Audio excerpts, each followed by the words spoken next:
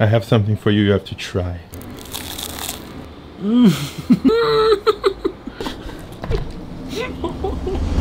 This is AP.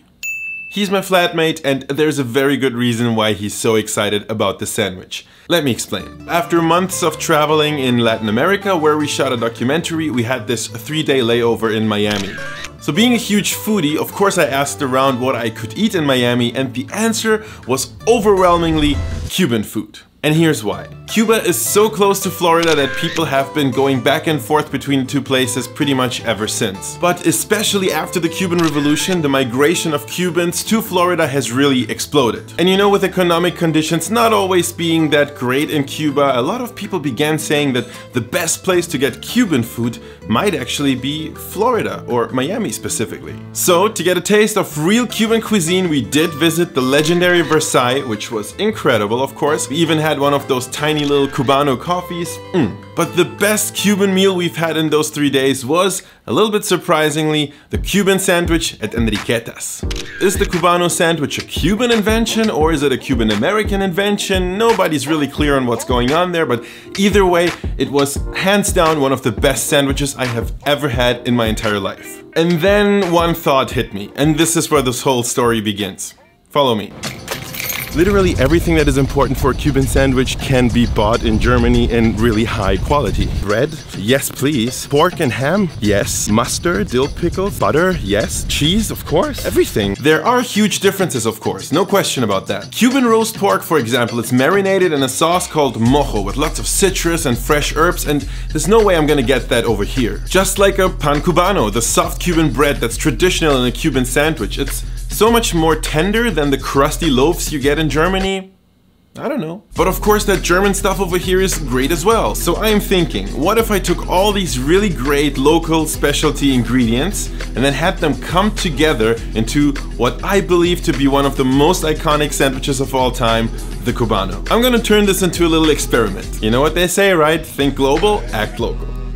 I'm gonna go hit an old school Berlin market today, if I can find it. Damn. It really should be nearby. Ooh, I think I see it. The market was a great place to get some high quality ingredients, especially the cuts of meat that are so important for every Cubano. I gotta say though, that rustic German loaf I got just didn't feel right. Pan Cubano is just so much more airy and tender. But that problem turned out to be quite easy to solve. I got what I needed, almost freaked out because it looked for a second that Emmental was sold out, but it wasn't. And now I just had a brilliant idea regarding that bread, because I think one of the closest things to pan cubano I can find in Berlin might very well be Turkish bread. Well, if that doesn't look like pan cubano, then I don't know what does in this country anyway. I think we're getting pretty close. And finally, having all my ingredients together, it was time to hit the kitchen and prepare the German Cubano. Let's see what we got first. Some juicy ham with a crust of herbs and paprika. Another type of ham, this one's much more smoky. This is some Italian-inspired fennel salami. And of course, how could that be missing? Some roast pork. You think we got enough pork? So I'm setting all my meats aside and moving on to the bread. And look how squishy and soft this one is. There are a few toasted sesame seeds on here, but I don't think that will be an issue at all. Then here's my spicy and sweet German mustard. Pan Cubano is normally made with yellow mustard, which is a little bit different, but this one that I got is from Bautzen, a place that is only 2 hours away, and it's also really well known for great mustard. So how could I say no to a great local product?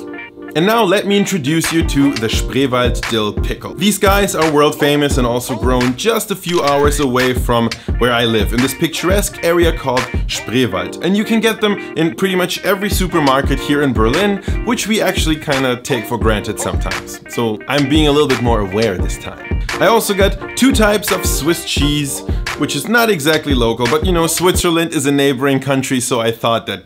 And now let's assemble that Cubano. This is really nothing complicated. First, we slice up that bread, and then we decadently top it with our 4 types of pork, then the cheese of our choice, and thinly sliced Spreewald pickles. Then we evenly spread some mustard on the top half of our sandwich loaf, and then we give it a good squeeze for no particular reason, before finally placing it on a sandwich grill, which is the closest thing that I happen to have to a plancha.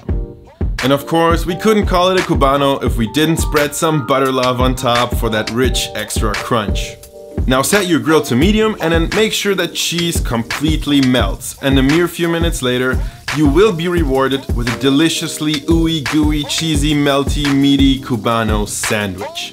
Look at these beautiful layers of flavor. Okay, let's do a cheese pull test.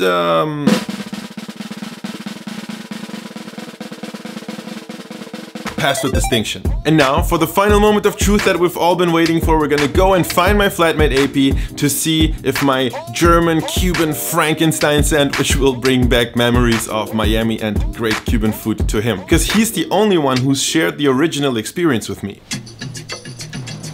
Hey AP, I have something for you have to try. What? Sandwich.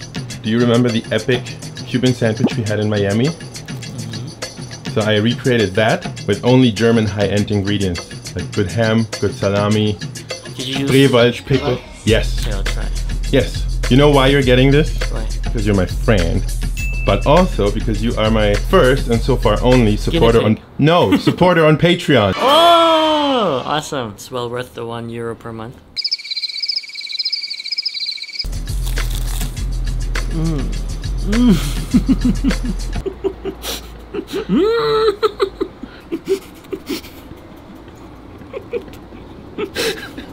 What do you say? What do you say?